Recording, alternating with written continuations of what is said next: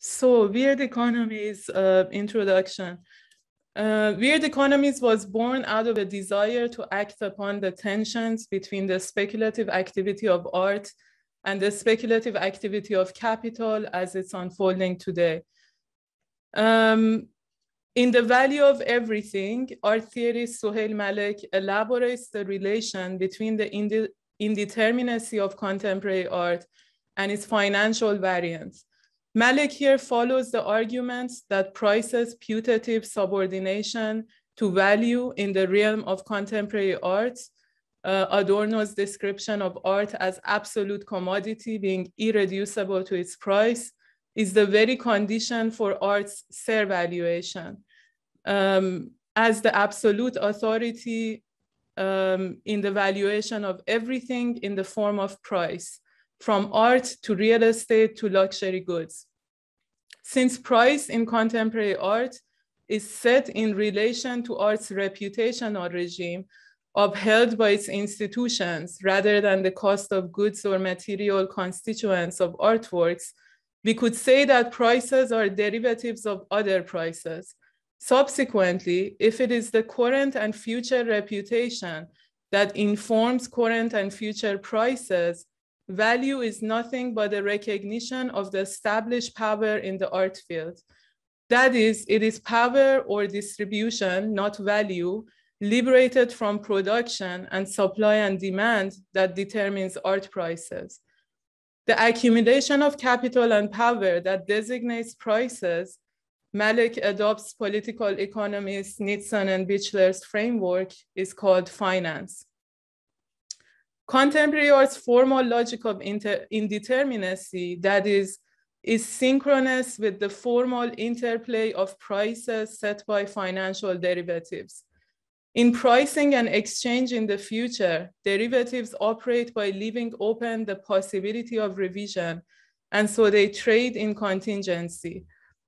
Elena Esposito's inquiry into the time of finance informed Malik's arguments that time of financial markets, as Esposito remarks, is abstract and reflexive, an order of time that modern society is not yet accustomed to. Derivatives leave open the indeterminacy of the future while producing it via their decisions. They produce indeterminacy while reducing it, quoting Elena Esposito. The very process of contingency internalized by derivative prices describes what Ulrich Beck calls the society of risk, a society that orients its conditions for self-reflexivity towards an unknown future rather than a stable past. Social normativity and its regulating capacities then, in a society at risk, comes under the reign of reflexivity. The result is then contingencies of power, not least those advanced by financial markets, substituting the normative order with a social quasi-order. The 2008 financial crisis for many presaged the primacy of speculative capitalism. In keeping with the canonical stance that sees art as subsumed by apparatuses of capital accumulation, responses to such diagnosis, for the most part, have remained descriptive rather than propositional. If speculation as a mode of production is the modus operandi of art and finance alike, the question is then, what can art as a speculative practice do to challenge the ontological promiscuity of financialization capital we have today? Ultimately, if there is a chance for this intervention via speculation, what can art achieve with its social technology and formal techne to challenge the sum of socio-computational engineering that constitutes finance? If we take art in its Kantian definition as speculative aesthetics, what else falls into its criteria at times of cross-disciplinarity, qua critique of professionalization? So in economic science fictions, William Davis frames the failure of imagination as the central challenge faced by economics and political science. A predisposition to dyadic logics that capture economic discourse either within a capitalist market order or its unrealized planned socialist counterpart. Ultimately, Davis suggests the economy today looks as much socialist as liberal capitalist.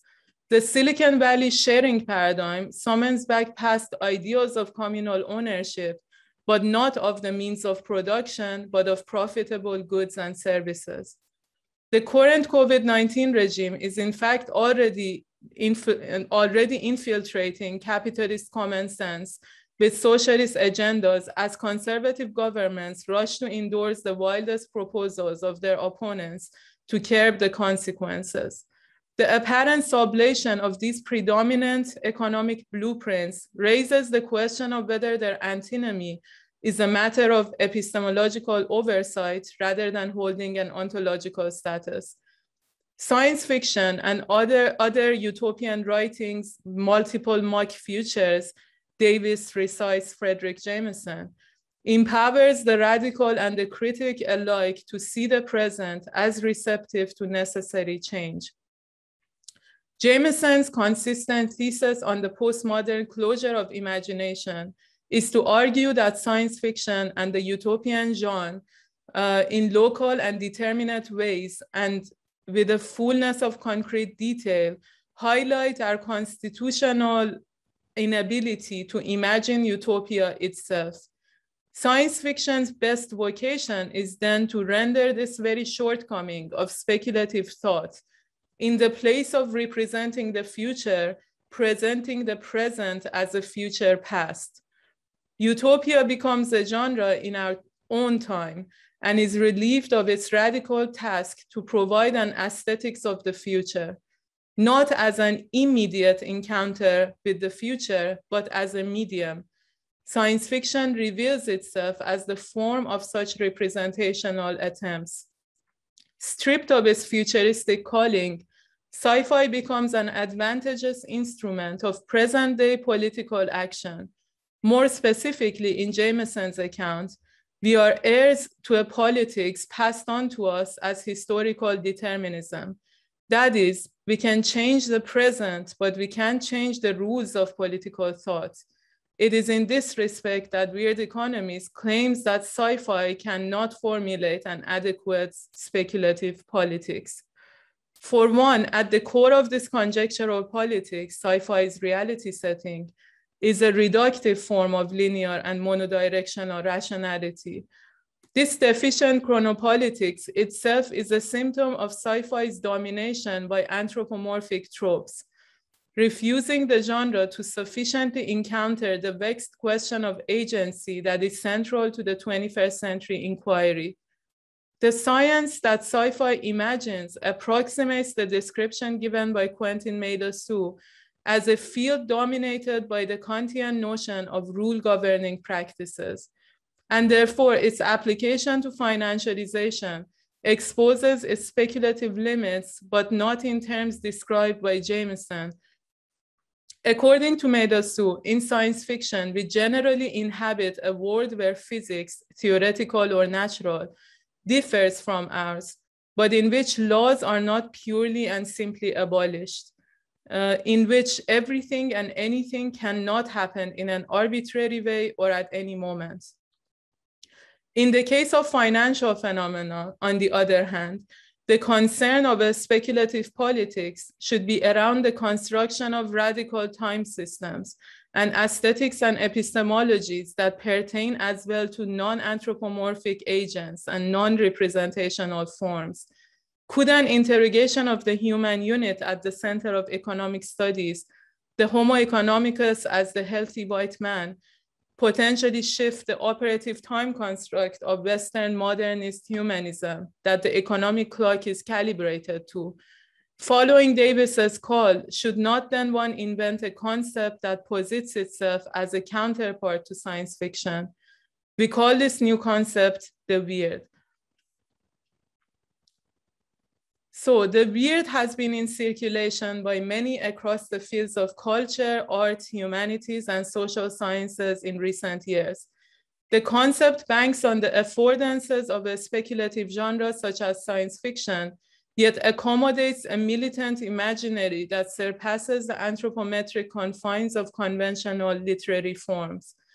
Jeff Vandermeer described the weird fiction as what emphasizes this beautiful unknown thing without immediately rendering it as lethal and horrifying. Writer Elvia Wilk locates a similar oddity in the knowledge delivered by female mystics in the Middle Ages that posed a danger to both institutions of church and science. Echoing Lacan's conception of mirror stage development, Wilk points to the distinction between the insane and the mystic as based in an understanding of the wholeness of the body, where the insane fights tooth and nail to retain ontological security out of fear, the mystic willingly subsumes herself in a process of self-demolition. It could be inferred then that the weird stands in opposition to the sublime. Sublimity for Joseph Addison, an influence on Kant's theory of aesthetics, is formulated as how we come to grasp the object of greatness with terror. The weird, by contrast, is how we perceive our image as formed from the vantage point of an outside, an unrecognizable, amorphous selfie. The formlessness of the exterior space, the former sublime, is in this sense not an internal oddity, but is related to the deficiencies of our anthropometric capacities to capture otherly forms. The weird, to Mark Fisher, involves a sensation of wrongness. A weird entity or object is so strange that it makes us feel that it should not exist, or at least it should not exist here. Yet if the entity or object is here, then the categories which you have up until now used to make sense of the word cannot be valid. The weird as well captures the strange symbiosis between two registers of speculative activity, financial speculation and aesthetic judgment. As finance has turned a household name in recent decades, artists across disciplines and mediums have engaged with the substance of finance, be it the material footprints of its mathematical processes or conceptual experiments modeled after its anticipatory technologies such as money. Seen from this perspective, money and art serve as an identical function as material receptacles of social and pecuniary abstraction. The weird, however, is the speculative drive that mobilizes both art and money beyond their limits as mere representational forms. Furthermore, weirding can be a way of plotting and socializing the future without repressing or essentializing its promissory potentials. While the crisis hit across class stratums and national territories in a differential logic, only few can hedge and profit from the collapse while it lasts. That is, the semantics of risk is lopsided towards the new information class. This is one reason why it is of great urgency today, as Eric Bordello writes, to invest in ways of risking and speculating together, to play on the double character of finance. For finance, rather than being delimited to monetary value, according to Bordello, could as well be remodeled as an artistic medium, a mode of coordinating the future and its emerging possibilities through the collective design of attractors and the distribution of flows of desire. This demands the invention of a new economic language capable of valuing beyond the singular metrics of money, to make expressible activities, processes, and flows currently invisible and therefore immeasurable by capital's politics of valuation. Economy, from the combination of Greek oikos and neimen, refers to the management of the household. Freud's concept of the unheimlich is not alien to economy in this regard if we dispose of its poor English translation, the uncanny, in favor of the more fitting, the unhomely, as Fisher also argues. Weird Economies aims to designate such unhomely governances of the household. If our anthropomorphic vision today is skewed towards the interior of these familiar and familial edifices, the question to be asked is which visualizing organisms and what modes of observation can help us view these unhomely economies from outside. So finally, while emphasizing the necessity of cross-disciplinary cooperation between post-capitalist thinkers and practitioners, Weird Economies stresses artistic imaginaries, again, art in its expanded sense, that are essential to this venture. That is, it endorses speculation as its methodology against the essentializing tendencies of certain strands of the left that delimit value to a matter of bureaucracy. It attempts to orient itself as a platform and a think tank at the times of aggregation of platform capitalism and find ways of changing the business as usual of platform economies in art and beyond. It's self-reflective of its own mechanics, systemic limitations, and potentialities, and the accumulation of power and reputation that is a byproduct of any platform organization. It aims to distribute this accumulated cultural and pecuniary capital between its stakeholders. How to negotiate human social relations when law has transformed into code in the digitized translocal society? Can smart contracts resolve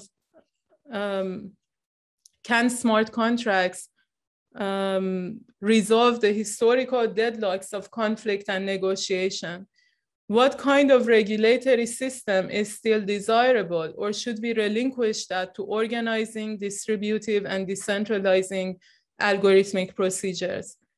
Can weird economies act as a scale model for the platform commons to come? How can it locate and connect with its allies to build an ecology of commons-oriented platforms and think tanks? As an infrastructure for creating new wording visions and excavating pre-established commons-oriented practices, what governing and ownership models could it embrace? How can the form of the platform and its think tank space correspond to the thematics that the project is pursuing in multiplying visions of post-financialized futures? What kind of timescale can be imagined for these ideas to infuse, permeate, brew, and come to fruition within weird economies? And lastly, recent financial philosophies have pointed out possibilities to use the techniques of finance to subvert and reverse finance's own tendency to widen the accumulative effects of past injustice. Namely, Robert Meister's theorization of justice as a financial option and Michel Feher's description of practices of counter-speculation or speculative insurgency in the current reputational regime. Feher, for instance, describes this program to be the political work of investing and raising the creditworthiness of discredited subjects and forms of knowledge. As a social realm entirely operating via a reputational regime and politics of credibility, how can the art system lend itself to social experimentations around theories of financial justice? How can weird economies be conceived as a playground for these financial probes towards social justice?